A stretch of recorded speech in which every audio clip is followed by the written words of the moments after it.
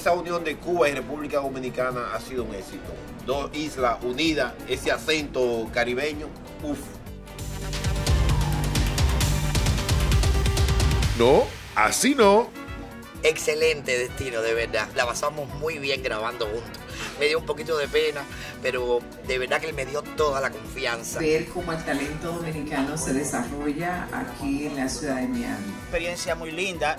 No hay mucho entre lo ficticio y lo real, porque yo pasé casi algo parecido así cuando llegué aquí, que vine arrimado. Queremos agradecer a la comunidad cubana, un aplauso a los cubanos.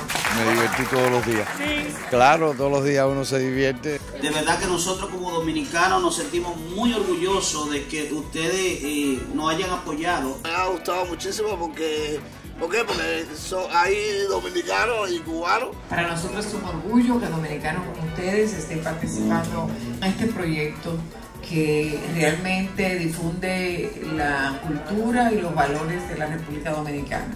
Para que no tuviera pena, que todo quedara bonito, les va a encantar. Y solo en Pronyr TV.